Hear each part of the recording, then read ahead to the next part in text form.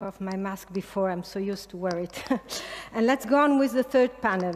On the day, let me welcome here on stage Mr. Roberto Cingolani, Minister for Ecological Transition of Italy, and Mr. Daniel Wiener, President of the Global Infrastructure Basel Foundation. In the meantime, let me also welcome Mr. Makthar Diop, Managing Director and Vice President of the IFC, who has joined us virtually. Here you are. Very welcome to all of you.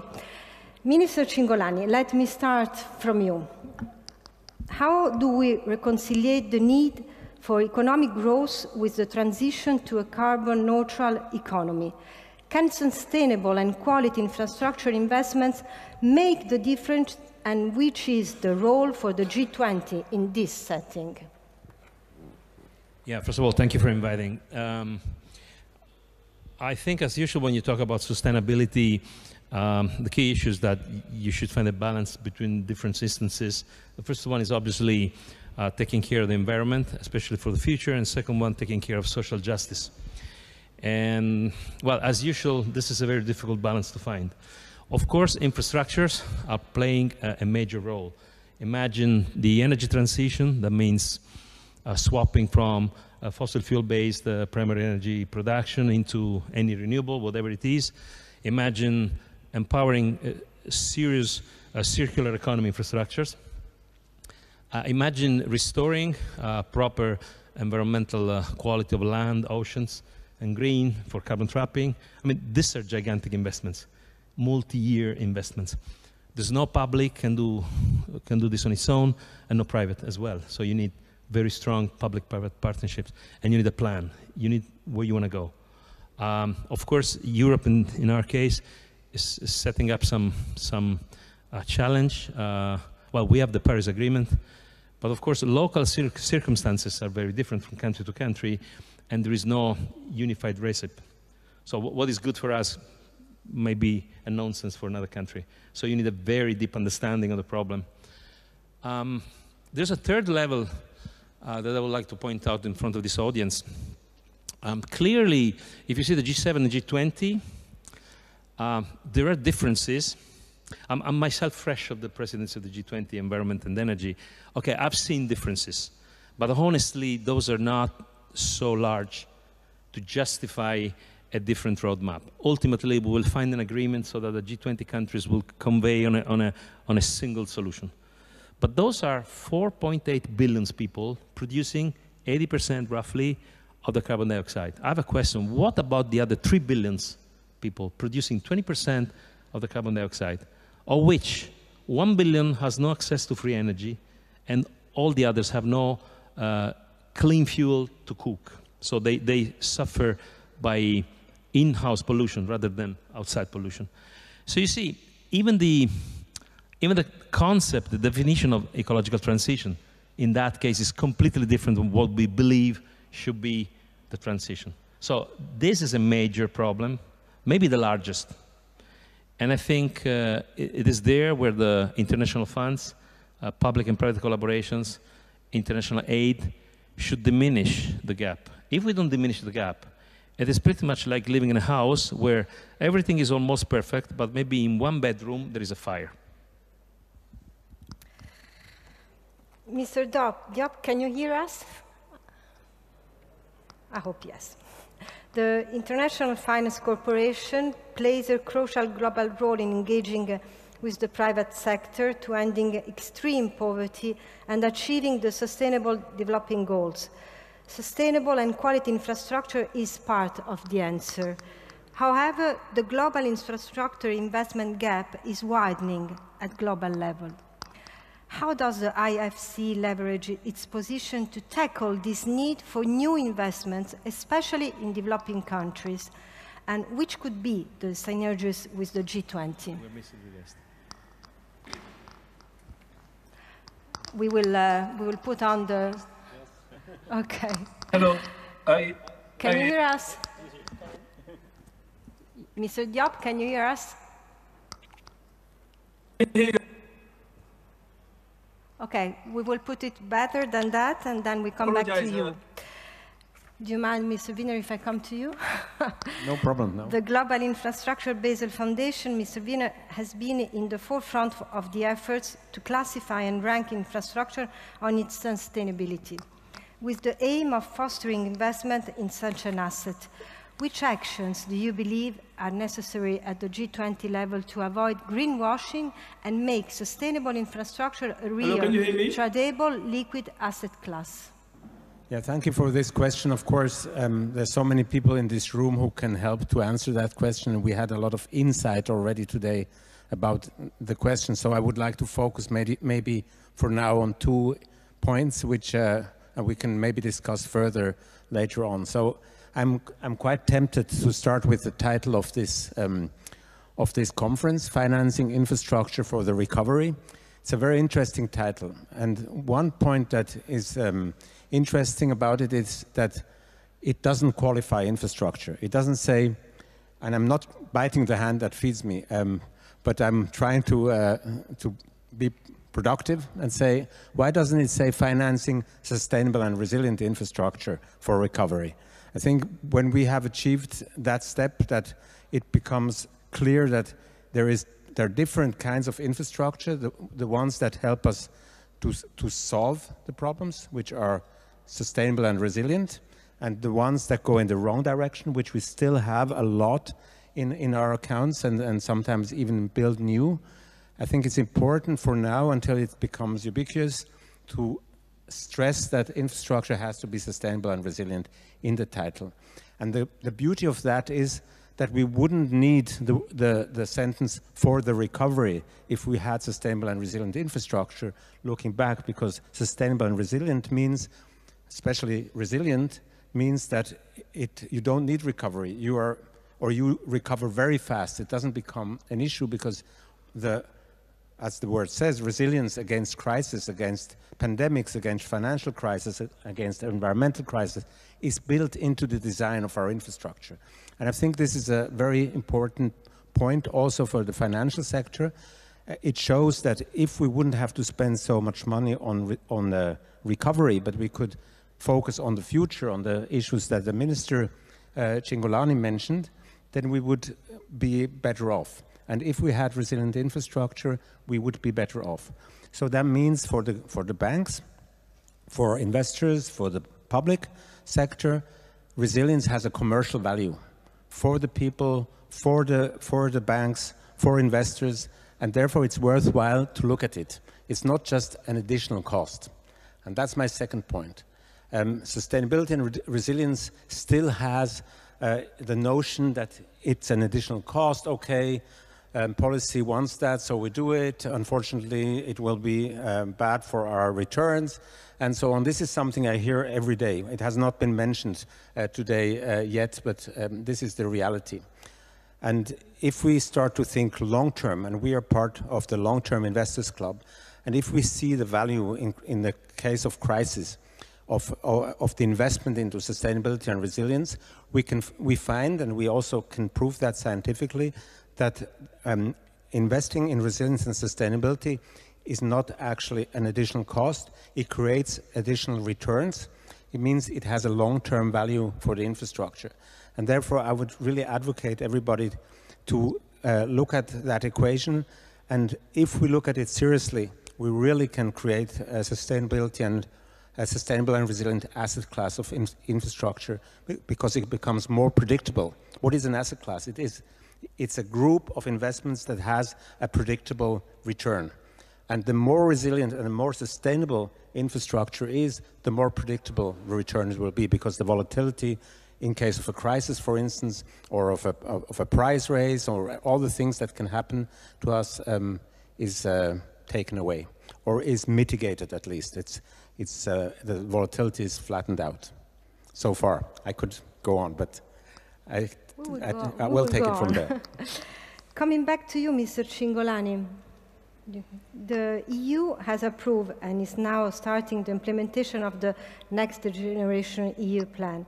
Which is this plan's potential for the EU climate neutrality, and which is the amount of resources needed in infrastructure for a successful transition?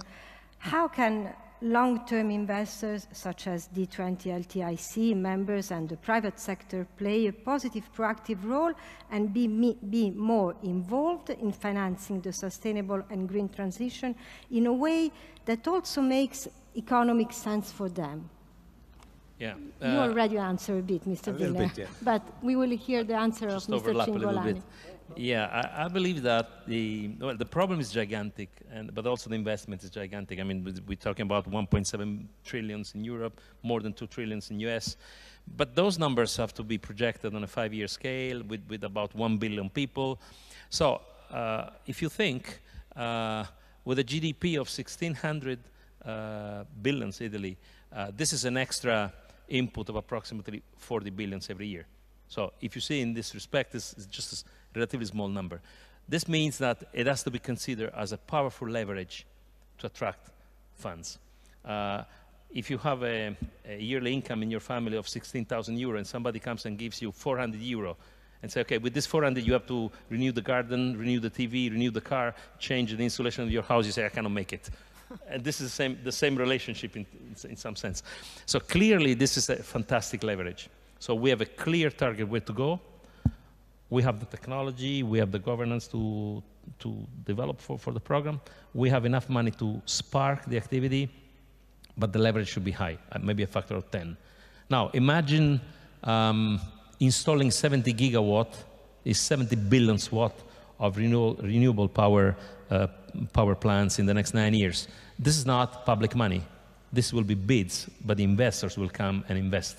You have to prepare as a public the smart grid to manage the current flow on non-controllable sources, because you're increasing the discontinuous renewable energy mix. Imagine installing new circular economy for power plants for differentiation of the waste, plastic, glass, whatever, organic, and transforming this into energy or recycled material. This is a lot of investment, but obviously, once you make the infrastructure, then the private and the society has to move around this infrastructure and to develop. I can make a long list, actually. It could be the same in the digital, it could be the same in the health. So this is actually what we need, a spark, well done, so that you can attract investments and you can develop strong infrastructures. Right now, the most advanced countries are those who invested in due time on the infrastructures. So we should not miss this opportunity now. Can I add something? Because yes, it's so nice you to can hear, add, and then to hear 3 I'll ministers have another question for you, of Mr. Italy Wiener. speak so clearly about the future of sustainability and also the productivity of the idea of sustainability. And one person, not a minister, talked also about the debt crisis, which is attached, so to speak, attached to these kind of investments. And I think what you just said, Minister, about the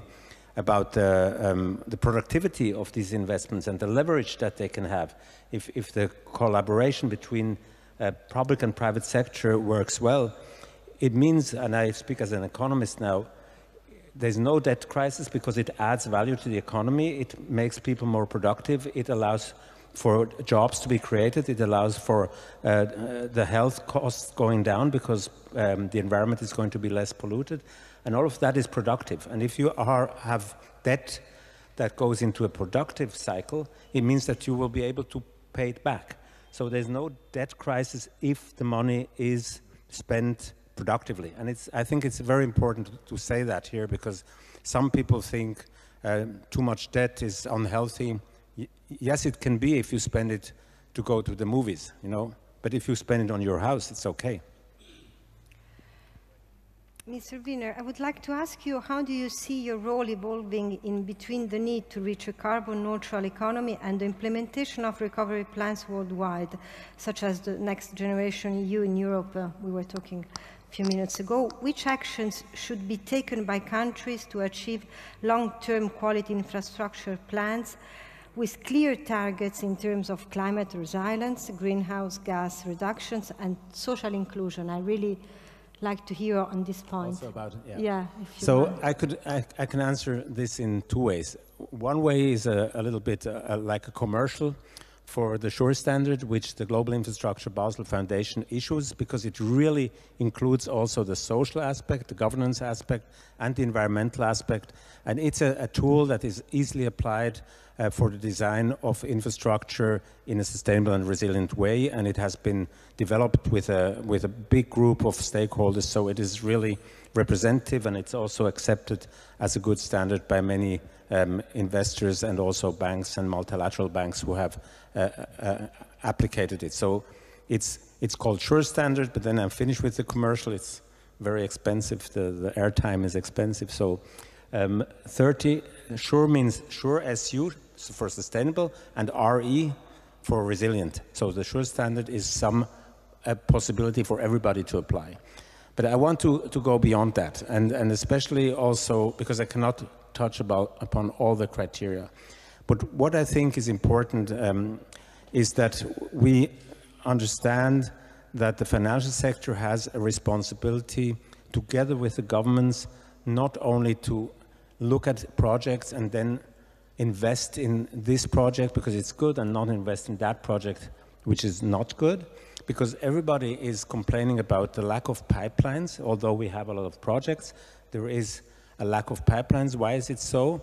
Because the projects that come to the banks, the projects that come to the investors in general, they don't meet exactly their criteria, also not the sustainability criteria that there are all over. So my friend François Berger just told me there from the Long-Term Investors Club, from the Long-Term Investors Association, where is the Secretary General, he just said to me there are 180 standards around in the world, and it will be not so quickly that we can merge them into one generally accepted standard as we have with accounting standards, for instance. It took us 50 years since World War II in order to create joint accounting standards that are generally accepted, and it will, with sustainability and resilience standards, it will be the same. So everybody has their own ideas about what it is, and that means that when I come as a project developer or as a government, I come to a bank, it's just like a lottery whether it fits the criteria of this bank or not. And therefore I advocate very much the dialogue, the very early dialogue between governments or respectively project developers, engineers, developing firms, and the financial sector. So I think the financial sector should engage with a very intensive dialogue early on with project developers and governments, and convey the ideas, what makes a project bankable for us specifically. And maybe there are 3 banks that work on a project and they even compete to get it done because it becomes better and better while you have that dialogue. And at the end of the day, you have a good project and it's going to be bankable. And this is a very dramatic situation right now. 80 to 90%, we have not exact measures, but according to the Global Infrastructure Hub, 80 to 90% of projects that are developed are never built because they don't have the quality that is needed for the investors. But what do we need so that this happens? It's 2 more sentences. We need to educate the investors. The investors need to engage in an educational quest to understand what infrastructure is actually and how it works. And with that learning exercise, there will be successful investors and also be able to leverage the public money that comes in. So thank you really very much, Mr. Cingolani, Mr. Wiener, for your very insightful interventions. We are trying to fix the line, let's say like that. I'm working in the radio, so for us it's always a line with Mr. Diop. We'll see what